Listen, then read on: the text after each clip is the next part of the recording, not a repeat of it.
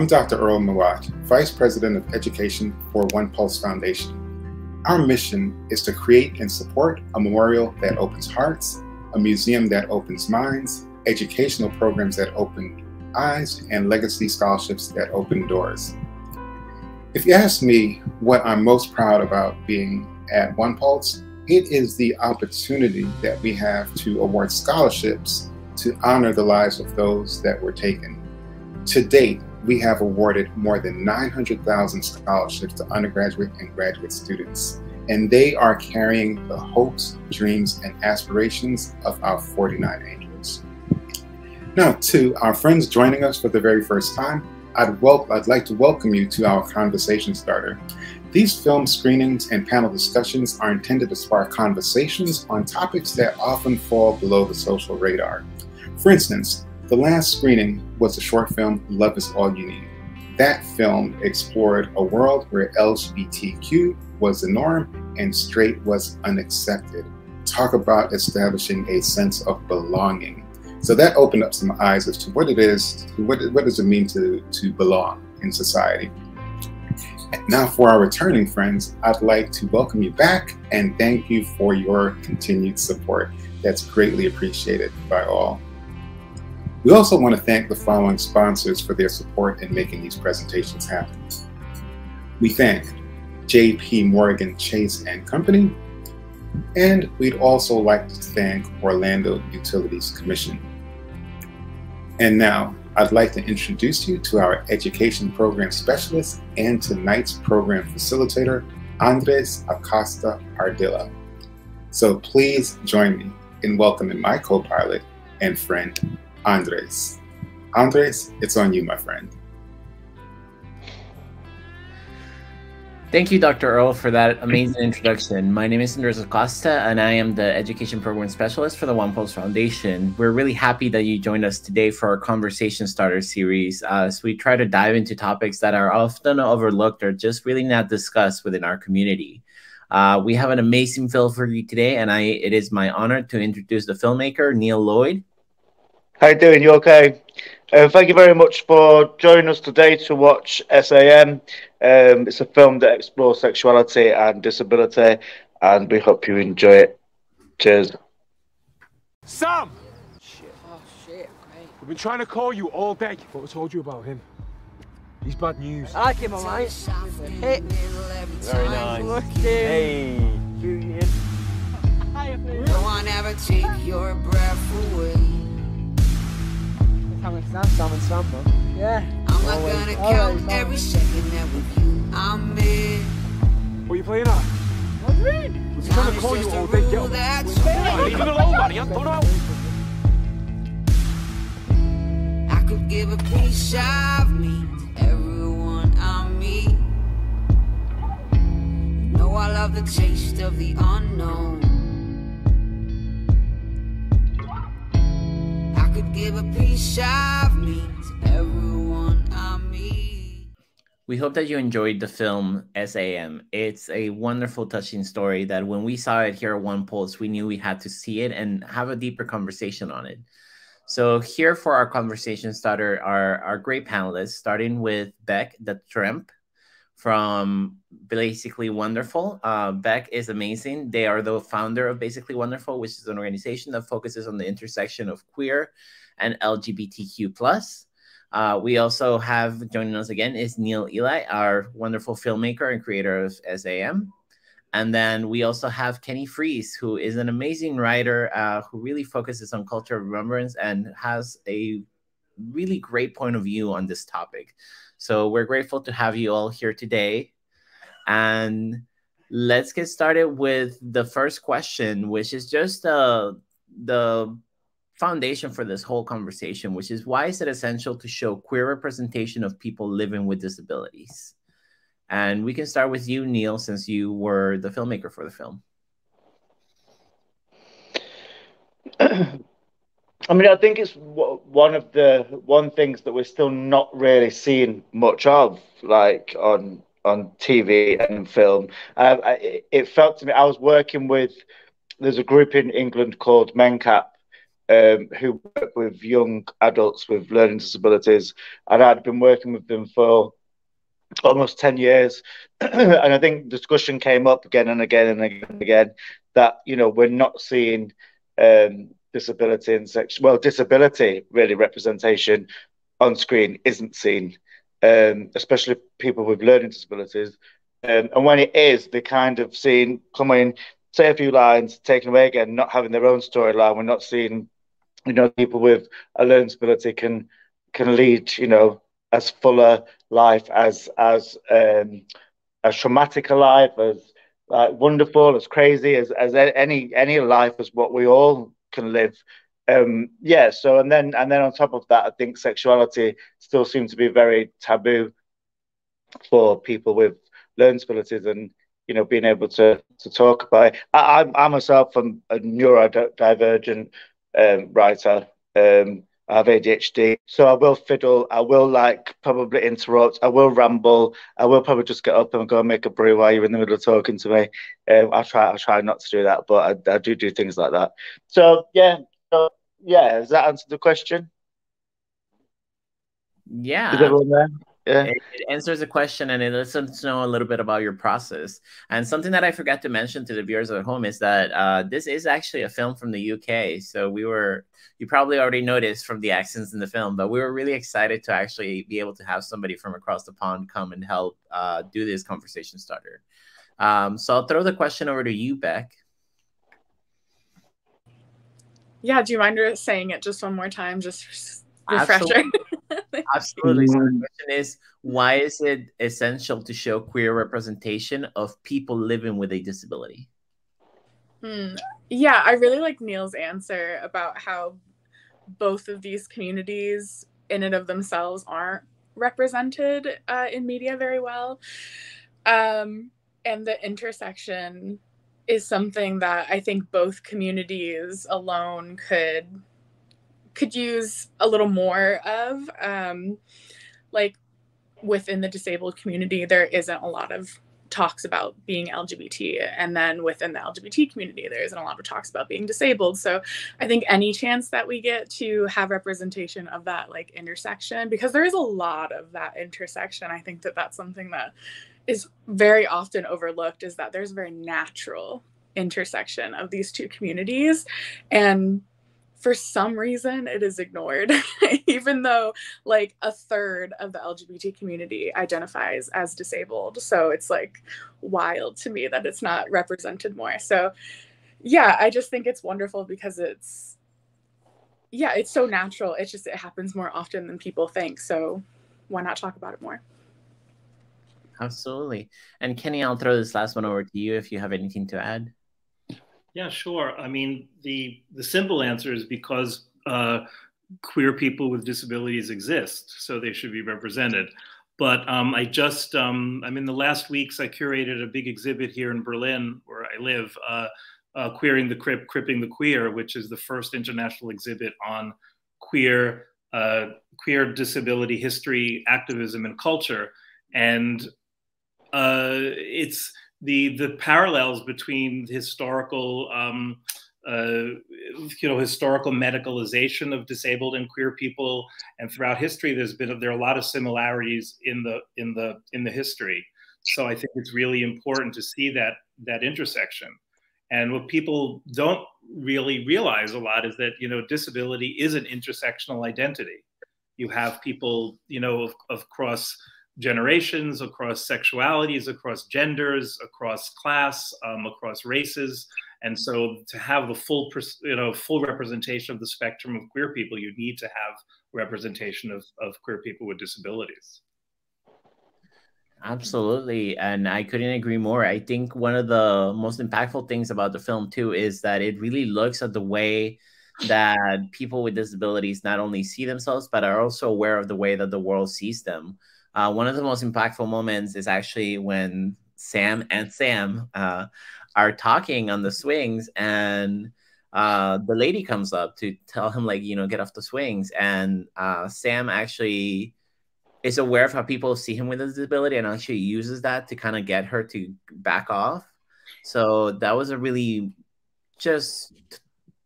insightful moment, right? And the fact that people with disabilities see how the world sees them and are aware of that.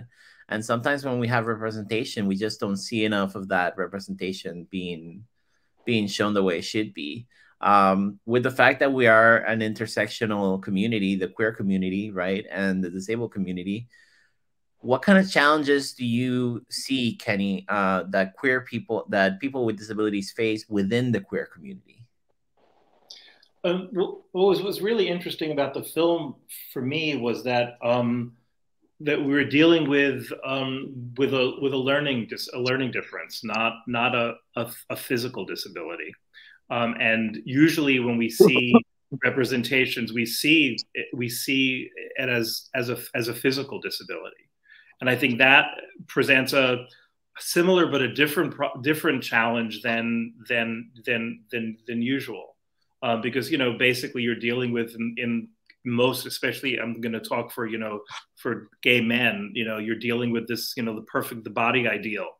And so, you know, a disabled person usually does not fit into this body ideal, which is an ideal, which I usually put in quotes because it really doesn't exist, these ideals.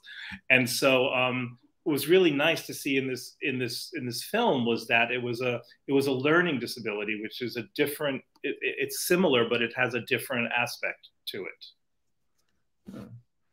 No, absolutely. And we even saw that the film addresses the infantilization of Sam, even the way that his friends treat him, right? So they're overprotective and then a little bit overbearing. And when they see him talking to his boy, they immediately feel defensive and protective instead of thinking like, hey, he's got a crush on this boy and he's talking to him, which is one of the first lines he says on the film is, I've got a crush on him.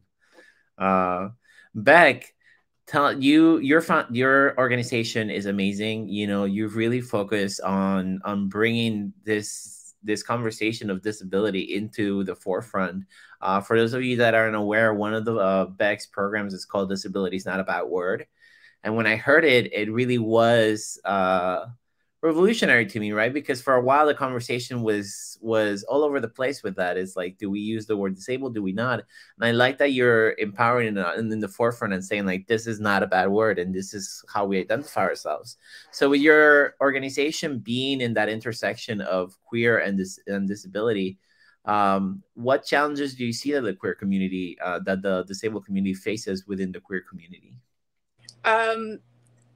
Oh man, it's hard to think of one answer. But I will say that one of the biggest things is that space just isn't made for disabled people in the queer community, particularly pride spaces. Just like particularly in-person events are not suitable for disabled people, and intentional space isn't being made. It's very much an afterthought, which is so unfortunate. A lot of times disabled people have to create their own spaces to be able to celebrate and be a part of these communities that they know they're a part of, but they have to do it themselves. And there's a lot of isolation involved in it.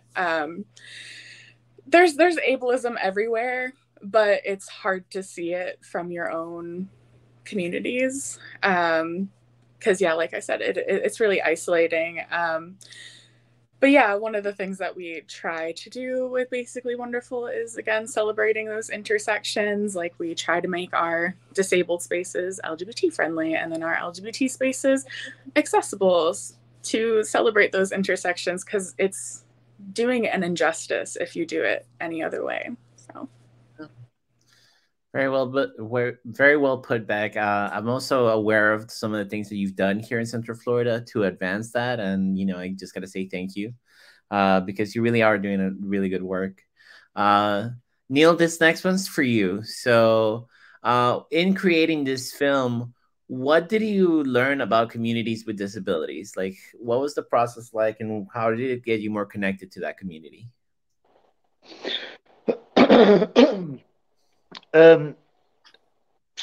Well, we made this film in 2000 and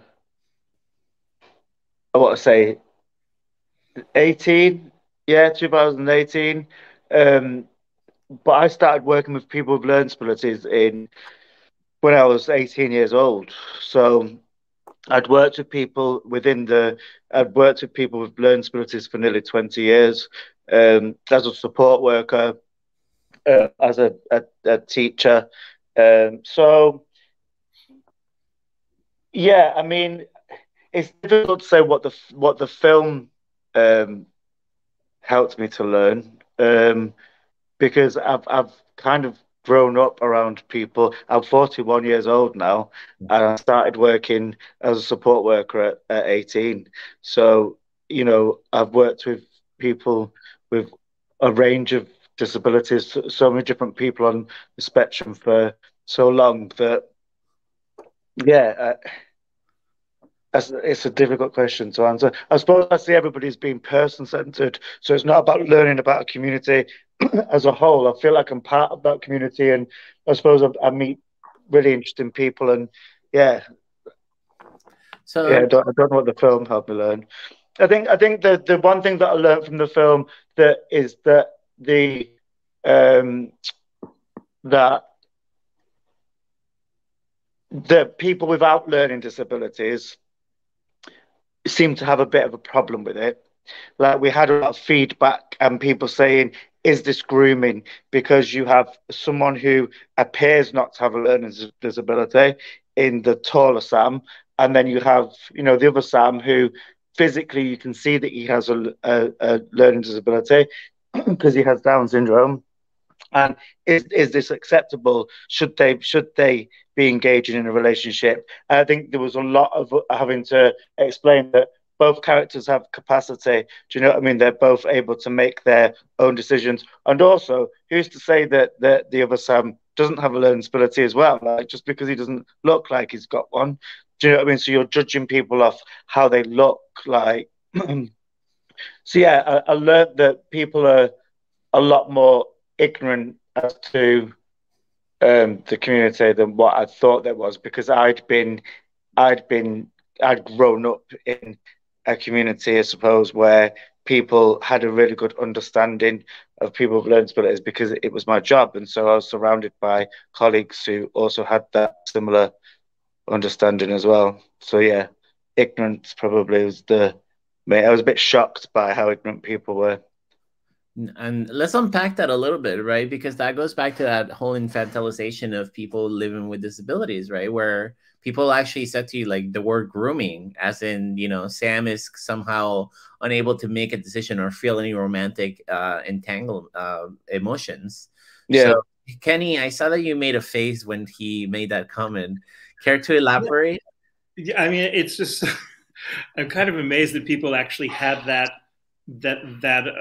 opinion because it's very clear that actually if anyone is grooming anyone, which is not really what's going on, it would be the disabled Sam, grooming the other Sam, because he's the one who is clearly, he's the one who, as you pointed out, says right from the start, I have a crush on him. He's the one that kind of makes the moves in a lot of ways, and he seems in a way more comfortable in his sexuality than the other Sam. So that's a real, I don't know where people are coming from with that. I mean, they're really coming in, it looks like, with preconceived notions and their own ableist bias on this. And again, as you pointed out, this whole infantilization, which you get not only from the friends, but you get from from Sam's father. Always wanting him to, taking him away from the swing and calling him all the time and stuff. So, yeah, that's really kind of disturbing that people have reacted that way. Yeah, and that shows us a lot of why films like this are important, because I found it really special that Sam was the one that made the move, right? So he's the one that starts asking about, what girl do you find attractive and everything, which anybody that's gay has played that before, or anybody that's attracted to the same gender has played that whole, like, so, who would be your girl? Mm-hmm. Just trying to figure out, like, oh, are they playing for my team? So I thought that was really, really well done. Let's talk It was sorry. It was interesting actually because now I'm thinking about the amount of conversations that we had where people would then say, "Oh, maybe it's just that Sam that doesn't have the learning disability is too tall. Maybe you should have cast somebody who was shorter. That was like, wait, hang on. So now it's about height. Like, so if that was a boy and a girl, like people wouldn't say, oh, the boy's too tall for the girl. Do you know what I mean? Like, so it then became about what is it actually about? Is it about like some type of homophobia? Is it about like you're discriminating against people with disabilities? What is your issue with it, really? But yeah, I always remember someone coming back and saying you should have maybe cast somebody shorter to play the role so they were same height. Okay, like so and that's short people and tall people can't fall in love with each other.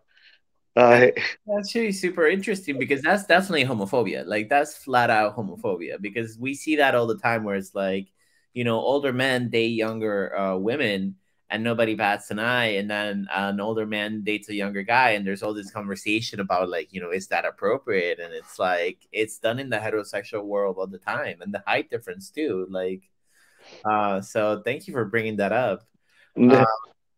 With the whole conversation of dating, right, and love and disability, um let's talk a little bit about disclosure and discussing your disability when you date, because I think that's really something to unpack there.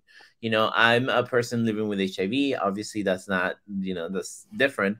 But disclosure became something that once I turned 23 and I became HIV positive, I had to constantly think about it. It's like, how am I going to tell people?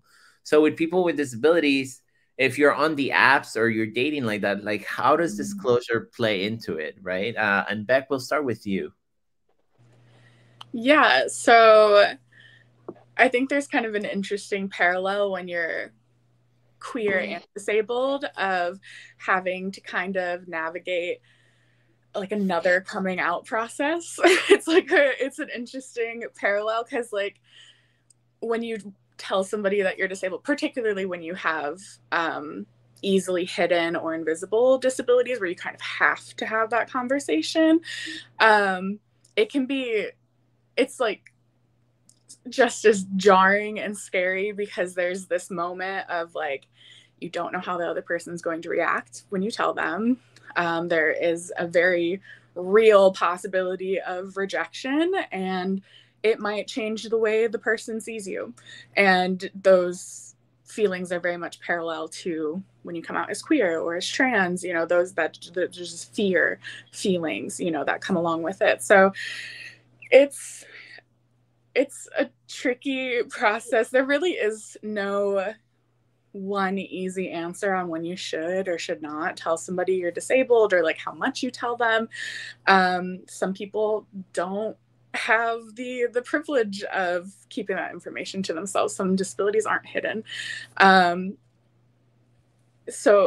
for me, for the most part, it's not the first thing people know about me. I do use a mobility device, a mobility aid, most of the time. I have a cane or a walker. So when I do use those, it is pretty obvious. But if like on dating apps, you wouldn't know just from looking at my profile. It is something that I either have to decide to disclose ahead of time, or I show up to a date with my cane and hope they have a good reaction to it. And there's risk with that because, again, the whole fear of rejection and whatnot. But yeah, I'm not 100% sure where I'm going with this, but essentially it is really scary because I've had people who I've disclosed ahead of time and they didn't want to move forward with dating because it's like a deal breaker for people, I guess. And then I've had people that I didn't tell ahead of time and I did just show up to the date with a cane and they were like, cool, just new information. Awesome. Not a big deal. And it's just like such a mixed reaction, but either way, it is so extremely difficult because just that fear of rejection, that like it's one of those things that you can't change about yourself. You can't, like, even if I showed up to a date without my cane, I'd still be disabled. Like, you know, it's still there. So it does make things significantly harder knowing that somebody could reject you like solely off the basis of just you're disabled. Like, and that's it. Like, nothing to do with my character, nothing to do with who I am as a person. It's just how I have to live my life. And it's it can be disheartening sometimes, but there are good people out there, and those are the people you want to hang out with anyways. So like, you know, sometimes the rejection's okay, because then it's like, cool, I don't want to hang out with you then if that's how you feel. Great. So yeah, it's difficult, but you find the right people. Yeah, and thank you for sharing that. And definitely, I can see the fear of rejection, and just I mean, we all have that to some level, but with a disability, it's one of those things that, like you mentioned, you know, people are holding something against you that you have no control over. So Kenny, if I'm not mistaken, you are a person living with a disability, correct? Yep. And you're also married. Yes. So tell us about that, right? So like, you successfully found a relationship and everything, that obviously someone that accepts you for who you are. What was the dating process like a little bit before then, right? Have you faced the same things that Beck has mentioned? I mean, I've rarely been single in my life. I mean, I've been together now with my husband almost 18 years. But even previous to that, I was usually in a long-term relationship. I think there's been 3 years of my adult life where I haven't been. I mean, I've written a lot about this in my books. And what I've come to is, and of course, you know, I grew up in a world I'm older than I look, and I grew up in a world way before apps. And so usually the meetings happen in person. So you can't see my disability because I'm not, my upper body isn't disabled, which has been a very interesting thing during COVID when everything moved to Zoom. But if I'm out in the world, it's clear that I have a physical disability. But when you're on an app, you don't really have to. You can disclose what you want to disclose. And over the years, what I've learned for myself, and this is really only to protect myself, is that I don't want to go into a meeting with somebody without them knowing I have a disability. It's just for my sake, nothing to do with them. I don't want to deal with that moment of surprise or whatever it comes to. I mean, I really, in my life, because of being disabled, and you know, that's not very many considering how long I've been on the planet. So but it's more to take control on my end, to that at least I don't have to deal with it. I've told them what I want to tell them, and if they're gonna say, well, we're not gonna meet, or they're gonna ghost or disappear, fine, you know. But I don't want to have the thing of somebody coming, you know, meeting them wherever it is, and them having to deal with that on the spot. That's just something I don't want to deal with. Other people will think it's fine, but it's, you know, it's something I wrote about in my first book, Body Remember, a long time ago. Of course it's different, but you know, there are people that just want a blonde person. And you're not blonde. Or as we were talking earlier, you want somebody that's tall, and that's also not your quote unquote fault. So, you know, I know that disability has more of a, you know, we carry so much in the society, we internalize so much that it's of course somewhat different, but it's just an old boyfriend of mine once used the word for my disability as a physical fact. And if we can just see it as a physical fact, then that's what it is. And as Beck said, you know, who wants to be involved with somebody that's going to make a big deal over it anyway? But it's really, I've decided to take control of it and let people know before we actually meet in person. Because then it's like, I told them what I'm saying. I should copy it, I realize, because I just have this little thing that I say, and that's that. And then they make of it what it is.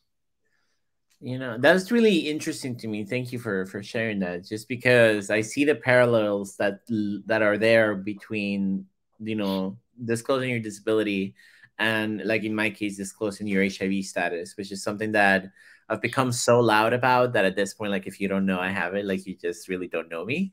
And that way it becomes one of those things, like if I'm upfront about it, it's not something you can use against me later. And so with the similarities, let's also talk about something that, you know, in the HIV world, we always have to talk about, like, how do we challenge people's romantic biases, right? So how do we challenge people and let them know, like, this is something that I live with. It's not something that defines me.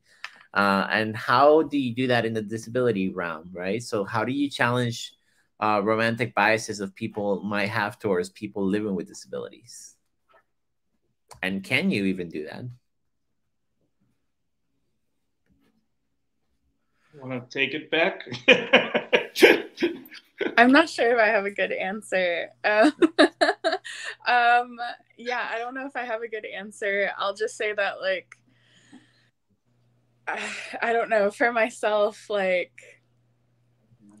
I don't know, I'm not like hiding that I'm disabled. I'll say that as like a caveat to what I said before about not being sure when to disclose. With my work that I do now, that's kind of my icebreaker into letting people know that I'm disabled, is like, oh, I work, like my work is disability related. It's peer led disability related.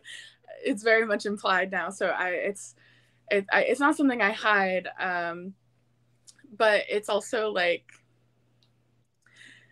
I don't know if I have a good answer to that question, other than just, I don't know, I exist and I keep trying to be out there, and like, I'm not shy about my intentions when I'm out there trying to date and just like existing as a normal person. And I feel like that's the best that like an individual can do, is just continuing to be themselves and putting their best foot forward. And like, I don't know, non-disabled people interacting with disabled people is the best way for them to unlearn their own biases. So hopefully there have been people out there, it's like, oh, you're disabled, you're also cool, awesome, so disabled people can date, cool. So I don't know if I have a good answer, but yeah, those are my initial thoughts. No, and thank you. That was a good answer, right? Because on a person-to-person level, that really is the best thing we can do. So I only brought it up because the film kind of challenges that, and we saw it in the way that Neil replied that people actually gave negative feedback because they saw a person with disability dating. So obviously there is that bias that exists that makes people somehow think that they are excluded from the dating pool. You know, Kenny, do you have anything to add? Yeah, I mean, you don't see. I'm trying to think of where in you know, in culture we've seen, you know, disabled people in love, and in all of the disabled movies, even in the good ones, like Gabby's Story, which is an Argentinian movie, was not queer, but it was, you know, a disabled main character. You always have this stereotype of being rejected in love by a non-disabled person. Probably the most clear one was just disability was My Left Foot, but the Daniel Day-Lewis character is, you know, is rejected by the woman. So you always see that, but you don't see something. I mean, here in this movie, and it's a short, I mean, I really would like to see a full version of this movie where what's next? You know, where do they go? What happens to this burgeoning friendship, relationship, whatever, you know, however you want to term it? I don't know. Honestly, I don't know how many people can change. You know, we're so hardwired with sex and with love and all that stuff. People have so much expectations that they don't even know you don't even know you have them. And so I wonder how much can change, but I think people can be educated to some respect, but I don't know how that would change somebody who clearly does not, you know, view a disabled person. I don't know if how much that changes. All right, and thank you for bringing that up. So Neil, we were actually talking about how do we challenge romantic biases that people might have towards people living with disabilities, and we mentioned that Sam was a perfect example of that, right? Because it literally shows you that people living with disabilities have romantic feelings and should be allowed to express them and such. And one of the comments that Kenny made right as he came back was that this should be made into a feature film, so we get to explore the relationship more between Sam and Sam. So We're definitely working on that at the moment. I think the problem with the UK is that it's extremely difficult to get any type of funding. Like, I think, you've got the BFI, you've got Creative England, but they tend to give their pots of money out to people that they are in the same circles as. So whether or not it'll ever become a feature film, I don't know. We'd love it too. The script's there. Like you said, it definitely could explore much more as to what's going on in their home lives. But yeah, we'll see. We definitely want to do that, but like I said, someone's got to give us some money first so we can go and make it. Yeah. Well, I wish you the best of luck on that one. And if you do, then just remember that everyone on this panel would like an invitation to the premiere.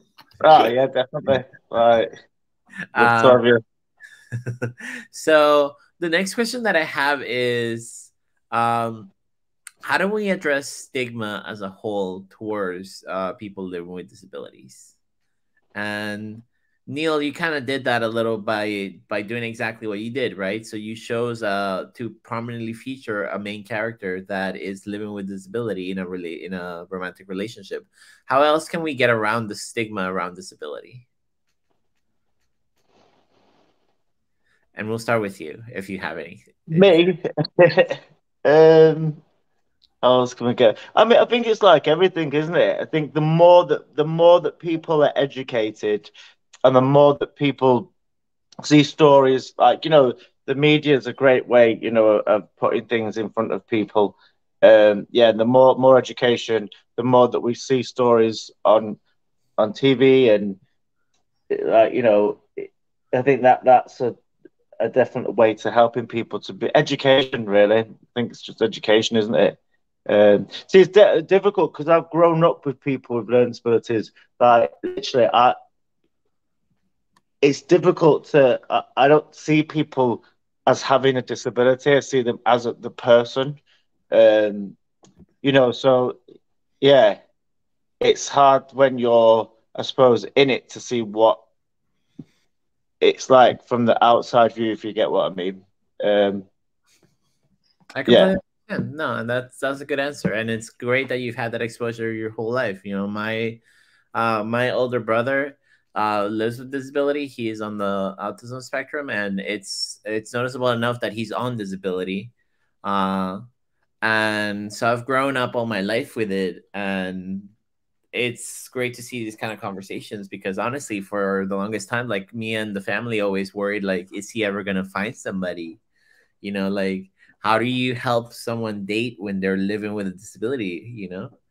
Especially when they rely on the family for everything else. But back to the conversation around stigma. Kenny, can you give us some insight on that? Oh, I wish there was a magic wand and stigma would just go away, right? I think it's a long process. So I think putting the stories out there, but you have to be really careful because the media sometimes takes these stories and makes it into the old narrative of people overcoming disabilities instead of just living with a disability. And so you have to be careful that you craft the narrative in a way that it can't be co-opted by media, because they will do that, and they constantly do that. So I think one thing that was really great. It's clear that the actor who plays the disabled Sam is disabled himself, which is rare. It's becoming more. It's happening more and more, but there's still, the old joke of you play a disabled person, a non-disabled actor plays and wins an Academy Award for playing a disabled character. So that's a really big step forward. Is, you know, because my assumption still is when I go see a movie that, oh, it's going to be a disabled character, the disabled person isn't going to be, you know, disabled. I created something called the Freeze test, which you can find online. It's kind of like the Bechdel test for women, like how a narrative should have to pass the test, you know. And something you don't usually see is you don't see, to pass the Freeze test, you have to have more than one disabled character in the narrative, and which is rare. You see a disabled person in isolation. You don't usually see another, you know, one disabled person. And the other two things, it's pretty easy to pass the test, but you'd be surprised. There's like not many things that do pass it. The other ones are, you know, because it's late in the day here, I'm forgetting them. But the second one is that they actually talk to each other, the two disabled people. We have for an example of where they don't is in Cost of Living, Pulitzer Prize winning play, which just was redone on Broadway this past year. They do cast the two disabled characters with disabled actors, which everyone makes such a big deal of, but the two characters don't talk to each other. So that's the other thing, is that that the characters actually are not there for the enlightenment of the non-disabled character or the non-disabled audience. Rain Man is a perfect example of that. The disabled characters there's purpose is to educate the Tom Cruise character. And then the other part of the Freeze test is that you don't kill or cure the disability. And that's the real trope that that always happens, is that, you know, the disability remains. It's not something that you eradicate by either cure or by killing it. $1 Million Baby is probably the big film about that, which is based on a true story where the person is actually still alive. That it's based on, but in the movie, Hollywood decided they had to kill the character. So I think those are some ways you fight stigma, but it's a long process. You're not going to have one film or one TV show and all of a sudden everything's going to be hunky-dory, and, you know, and Beck and I can go out dancing and celebrate together, right? Yeah. It's a process. Yeah. So Beck, take it to a more local level, right? So on a person-to-person, on a community level, how can we fight stigma? I mean, at the end of the day, it's really up to the individual on whether or not they want to change how they view the world. And so to an individual, I would say, just take in like content made by disabled people, not even just on a grand scale, like we're talking about movies and whatnot. I like follow disabled people on social media, listen to what they have to say. Like I think that people really underestimate how many disabled people are actually in their life. And it's also really telling about a person if they don't know their friends are disabled when they are, because that means they're not a trusted person in their life. But I can pretty much guarantee that everyone knows like at least one disabled person, whether or not they know it. They know at least one disabled person. So like, listen to your friends, listen to disabled people. Like, it's really easy to forget a stigma and to break your biases by just listening to real people talk about real things.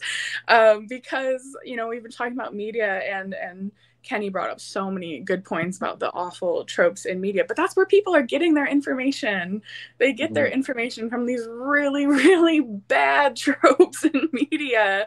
So it's, yeah, listening to real people, following advocates on social media. Like, there's so many great people on Instagram, on TikTok. Like, it's readily and easily accessible information if you just look for it. Like, it's not hiding anywhere. so that's what I can say. And then like at a grassroots level, you know, supporting the organizations that are trying to do the work, and just like I don't know. I feel like it's easy to understand what disabled people want and what their lives are like if you just like take the time to listen.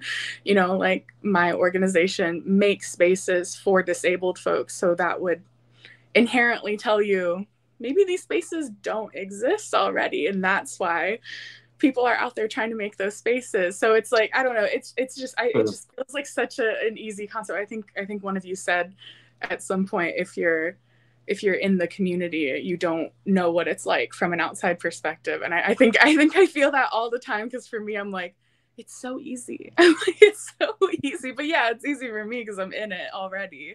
So like, yeah, of course it seems simple to me. So maybe it doesn't seem as simple to other people, but it's not hard if you try to look for it. It's there. Like we're ready to tell you what it's like living as a disabled person and trying to just exist like any other person. Like it's I can't believe it's such a wild concept that disabled people might want to just, you know, live their lives. It shouldn't be such a wild concept. So no, you're right, and I love that person-to-person thing. Like, so we forget about the power of social media when it comes to that, right? Because it expands our networks, and ultimately it introduces us to people that have different stories. And when you follow disabled advocates on social media, you actually get to learn a lot about their lives. So go follow back on social media. So the last thing I'm going to leave with is, one, I have a question for Neil that I never asked before. And I was like, what does S.A.M stand for? Because when I read it, I was just like, oh, it's Sam. Like, that's both their names. Like, it's Sam. Yeah. So it's an anagram, but it apart from it being both of their names, it's an anagram. So it stands for whatever you want it to, really.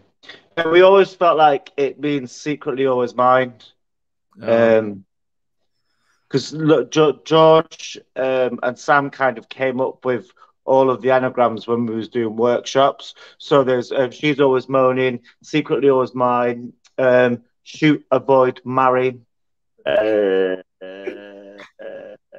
can't remember the rest of them, but yeah, they came up with a few. So yeah, but it's meant to be that they're both called Sam.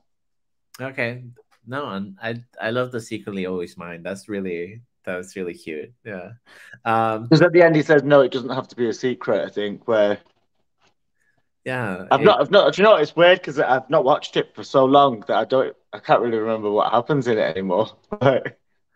Because I wrote the feature now, we're just I think of stuff to do with the feature, which is slightly different. So, but yeah. Yeah, so I've watched it about 10 times now because I had to for this to like get ready. And every time I found like a little piece, so it's fascinating to me how even when you watch a short film, if you only do it once, you kind of like gloss over some details. And the more you watch it, the more you're like, oh, they have so little time to tell a story that they have to be intentional about every single scene. So it was really so we're actually about to wrap up. So Kenny, what's something that this film not necessarily taught you, but what are you taking away from this film? Well, it was really, I mean, the first thing was that, you know, that I mentioned earlier is that they're here with a disabled actor playing a disabled character. I mean, that really was really, really important. Also, the whole, you know, it's usually something from the UK that happened. You know, the whole class difference was also really, really interesting. Because obviously, you know, they talk about where they live. One is on the posh side of the park. The other one is in the estate part of the park. And that's something that's, you wouldn't really get that in a US film, which I really appreciated. And then you start to look at, you know, what disables people, you know, is it only, you know, physical or a learning difference? But it's, you know, it also goes into class. And the scene with the mother was quite horrific. I mean, she's a piece of work. You know, for such it's so much, there's so much there in such a short time. And there can be so much there in a short time, which you can imagine how much could be there in a longer time. So those are just a few things that I took away. Thank you, Kenny. And Beck? Yeah, I mean, I agree with everything. Kenny, you said it so well. But I really did love to see a film that oops, sorry, my camera almost tipped over. But it was good to see a film that represented the intersectionality, and also like, I don't know, the just kind of the wholesomeness of when you first start, you know, talking to somebody you like, and just, I don't know, I found their interactions to be so cute, and it just, yeah, I really enjoyed watching that part of the representation, because yeah, we don't see stuff like this very often, where it shows disabled people falling in love, even just in general falling in love, and then when you add the queer aspect to it, it's like, yes, I'm rooting for you. So so it was just really nice to see. Perfect. And thank you all three of you for joining us for this panel today. We are super happy that we're able to have this conversation. Sam is currently not available online. However, Neil, is there plans for a release later on here? When can our viewers hope to watch it again? Yeah, so it should be available on a DVD collection by Peccadillo Pictures called Boys on Film. Okay. And I think it comes out in the summer, so June, maybe July. But yeah, thank you for all of that lovely feedback you both just gave as well. That was really nice to hear. Thank you. And thank you all for joining us today. Stay tuned, because Neil is going to share a story about the film, and it should be funny, hopefully.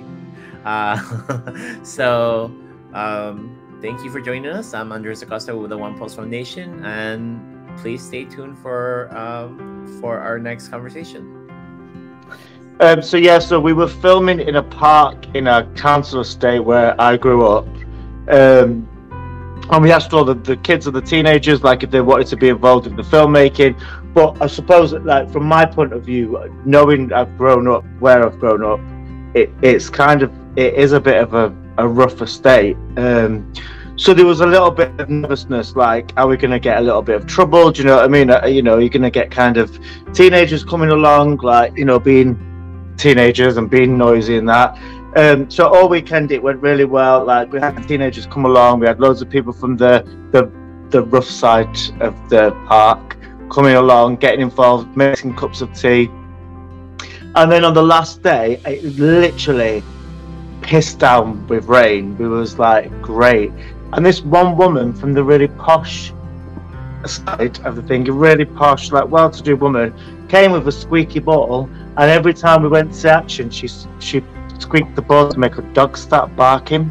So, like, we was like, are you joking? Like, it'd be like, add action, and she'd go squeak squeak, and so the dog would be like, start barking. Like, so yeah, it was, I mean, it's not a funny story, it's a really annoying one. It was just going off the thing of, like, we thought, you know, we'd probably get lads coming along on bikes with hoods on and being like, what you doing? What you filming? But no, we had absolutely, like, great time with those sides, and then this really fucking annoying woman coming along with a squeaky ball. Yeah, that's it. It's not that funny, but it's just a memory, I suppose.